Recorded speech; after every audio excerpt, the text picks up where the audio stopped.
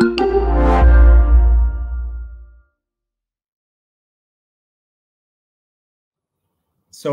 hello everybody. Thank you for joining this Fireside chat with Professor Lin. My name is Carlos Gradín, and I'm a research fellow at UNU-WIDER here at Helsinki. And we are here today to have a chat with Professor Lin. Professor Lin, he's a member of the UNU-WIDER board. He also served in many relevant academic and professional positions related with economic development. I would highlight among them his role as professor at Peking University. He is the dean of the Institute of New Structural Economics. He founded the China Center for Economic Research, now the National School of Development. And I will also highlight that he served as chief economist and senior vice president of the World Bank between 2008 and 2012. So the chat is going to be informal. We will try to see how development economics can be useful to trigger actual development in the most vulnerable countries. This is an informal session, so please feel free to participate in the discussion using the Q&A. Please feel free to address your comments or questions. So let me start with a personal question. So in one of your books, The Quest for Prosperity, you confessed that you became an economist as a way of contributing to the prosperity of your country so that people would be free from poverty and hunger, something that you can relate to as a child. With the rich background of having served these academic and professional positions, do you still believe that economists in general, but particularly development economists, can have such an impact on improving people's lives in the developing world? Well, thank you very much, Carlos, for these very good questions. I am an educated youth, and it's a privilege. And I just like educated elites in any country. They feel the responsibility for the development and the prosperity in their country. And certainly, I have the same internal drive as any educated young people in other countries. And in terms of making a country prosperous, we know that economics is the best discipline to turn to, because the first book published by Adam Smith to make economics a sub-discipline in our social sciences is The Wealth of Nations, and try to have an inquiry into the nature of the causes of the wealth of the nation. And since Adam Smith, I think the main theme of economics is to understand the nature and the causes of the wealth of nation in a country. So if I want to make a contribution to the prosperity of my nation, certainly economics is the best in social sciences for me to study, to do research. And so, yes. But whether economists can make a contribution to the development of their country, it all depends. If economists can provide right ideas for the policies in their country, certainly they can make tremendous contributions.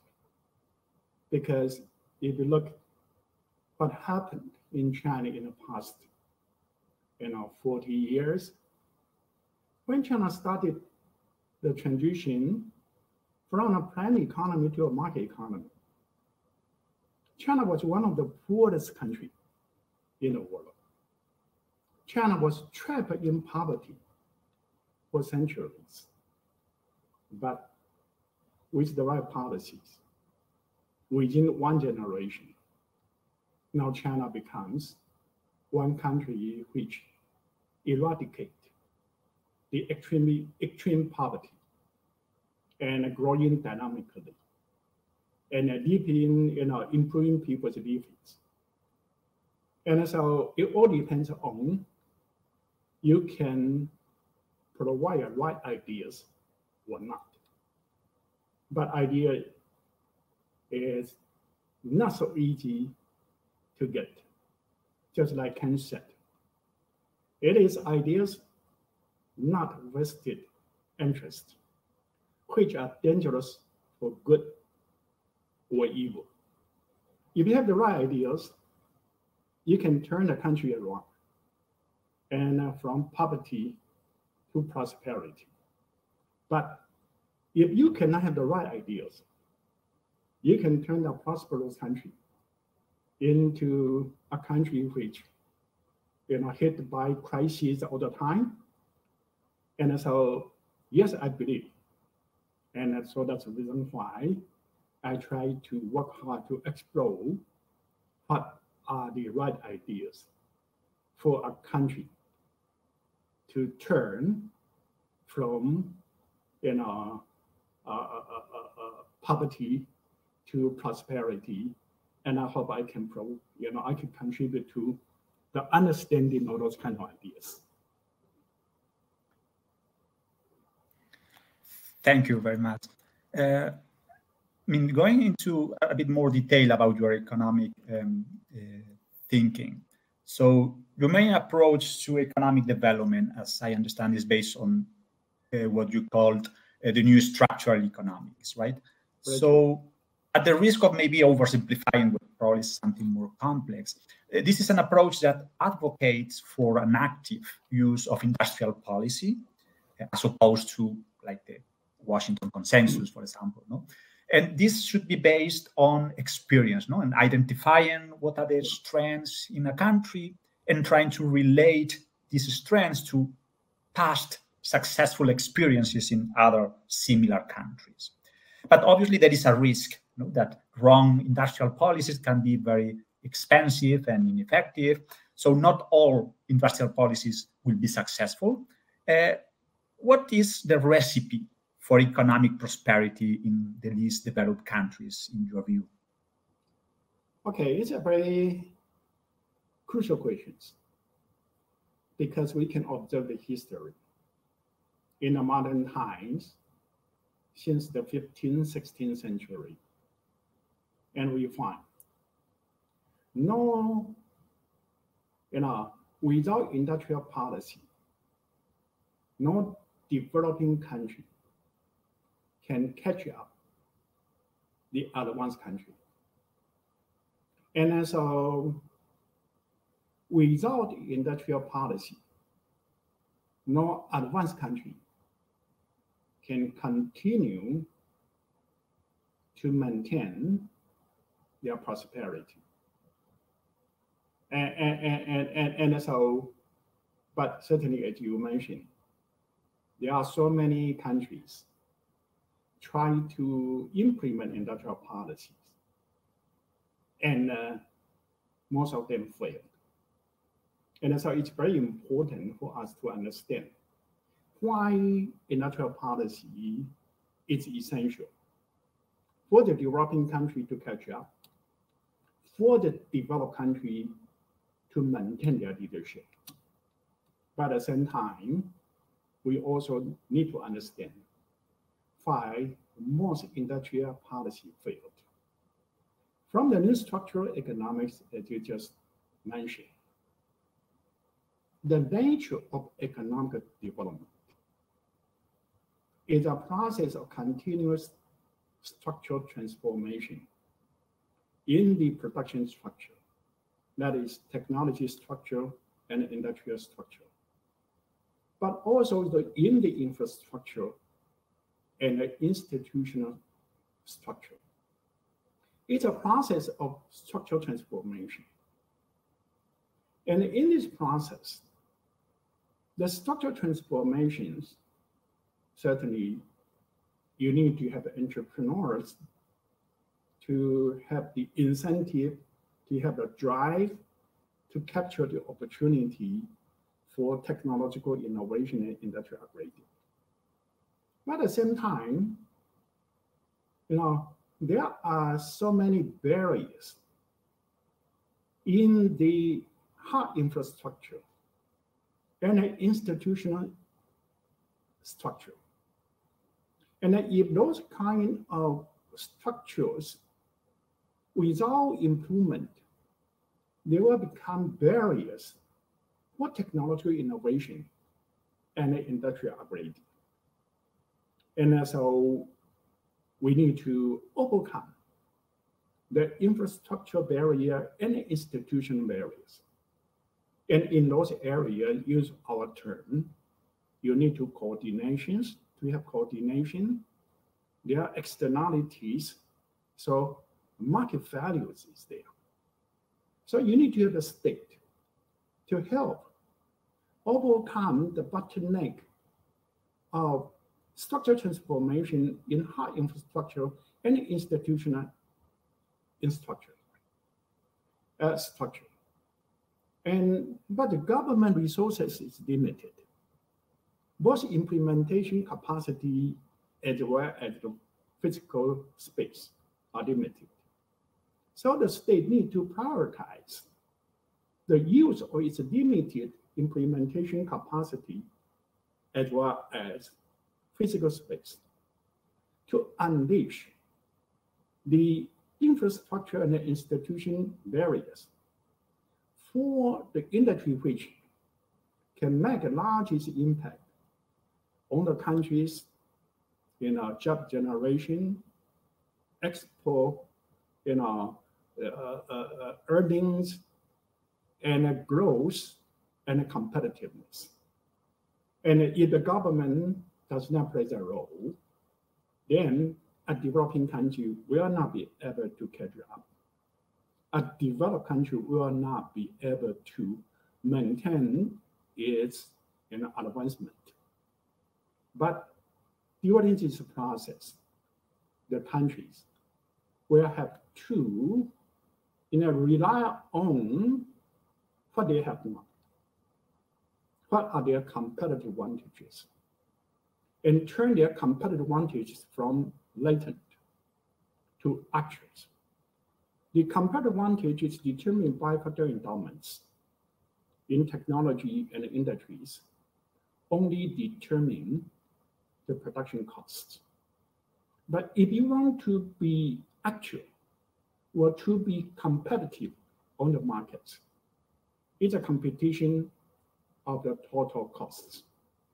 Total cost includes not only the production cost arising from the factory inputs, but also from transaction costs, which is determined by the infrastructure, the appropriateness of the infrastructure and the institutions. If infrastructure and institutions are not appropriate, the transaction cost will be too high.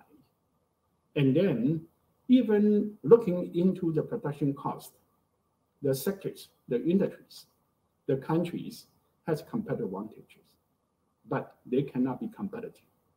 So those kind of industry may not exist at all. So they only determine the latent competitive advantages. But if you want to turn the latent into actuals, you need to have industrial policy. And if a country's industrial policy follow those kind of basic principles in economics, and also in the new structural economics, the country can develop very dynamically. But unfortunately, because in the mainstream theory, basically, they do not have the ideas of structure as endogenous.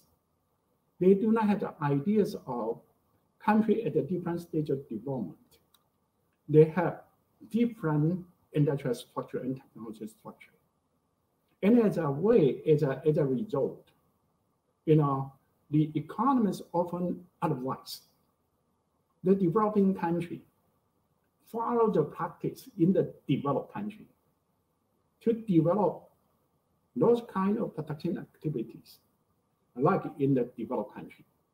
But those kind of production activities are not consistent with the competitive advantage of the developing country. And as a result, the production cost will be too high, or only look into further institution in high-income country and advise the developing country to adopt the same institutions as in the high-income country. And as a result, that kind of institution may not work in the developing country. And also developing countries themselves need to be blamed because sometimes they are too ambitious. They want to catch up the advanced country in one strike. And so they want to have the same industries, they have the same technology, the same institutions as in the advanced country. And those kind of attempt with good intention, but may not work. That's what I see from the theory of the new structural economics. So my basic moral is that you need to look at what you have now, based on what you have, what you can do well. What you have is your endowment structure. What you can do well is your latent comparative advantages. Then, relying on the entrepreneurs and the state, or the market and the state, to scale up what you can do well with the government facilitation by the targeted industrial policy. If a country can do that, every country can grow dynamically like China in the past 40 years.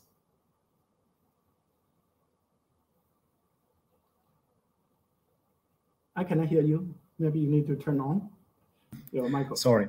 Thank you very much for your explanation. We have a question from the audience, Ellen Wanyemi. Do you want to raise the question yourself? You can request to share your audio and video.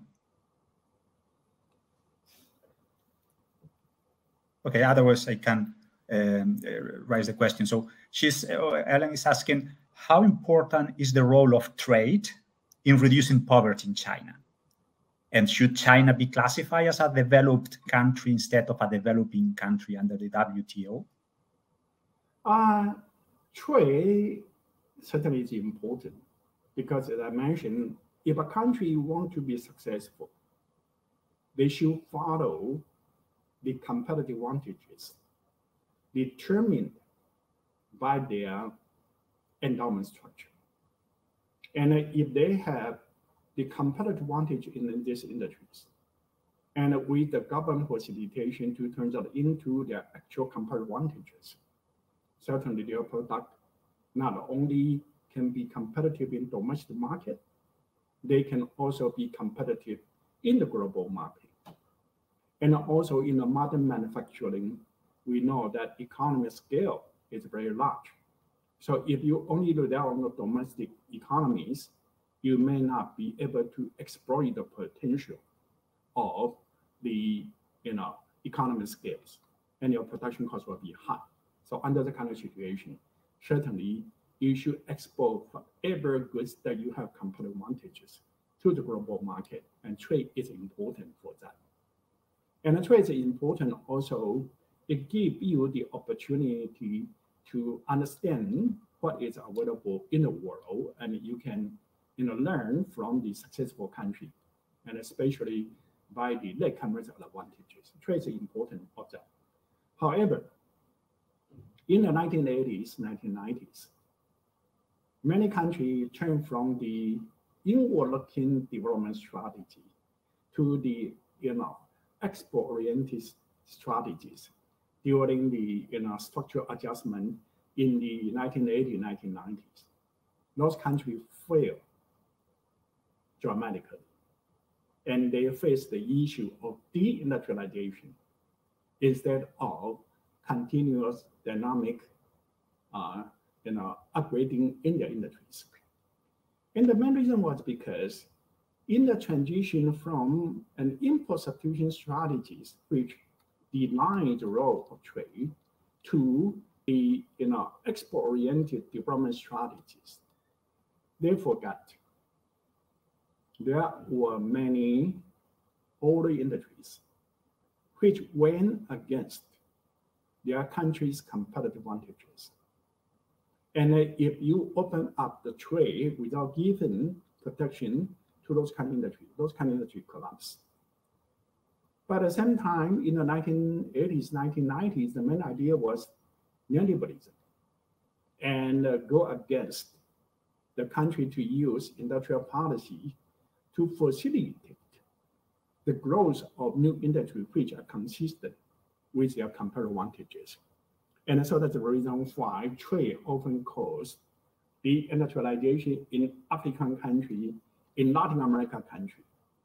But however, a country followed the more pragmatic approach of new structural economics in the transition process, continue to provide the necessary protection and subsidies to the old sector which defied their comparative advantage and to maintain stability.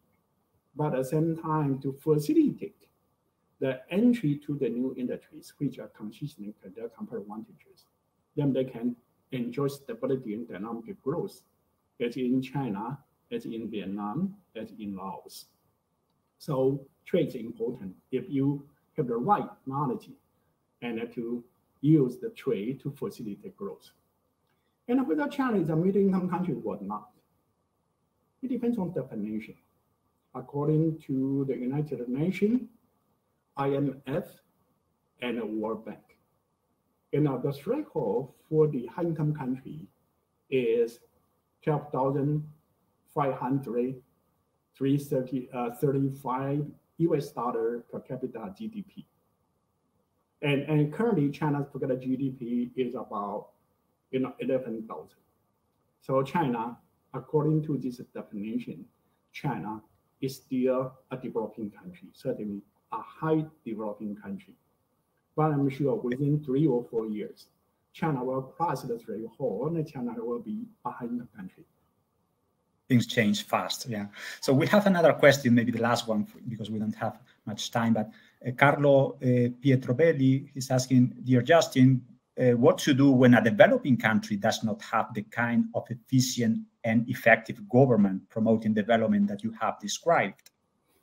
Well, it depends on the government capacity. Very much depends on what kind of thing you ask the government to do. If you advise the government to follow the approach I recommended in the new structural economics, every country can do it. Because fundamentally, if you try to facilitate the sector which you have latent comparative advantages, in early stage, it's very labor intensive. And infrastructure requirements certainly needed, but you can help use some kind of enclave approach. Build up export processing zone. Within the zone, you have the good infrastructure. Within the zone, you remove all the distortions. And if those kind of very pragmatic approach, every country has sufficient capacities. Because compared to improve the education for the whole nation, improve the health for the whole nation, improve the transparency for the whole nation, improve the governance for the whole nation, my approach, it's much easier to implement. Every country has the capacity to do that. And I can give you one historical evidence. In 1970s,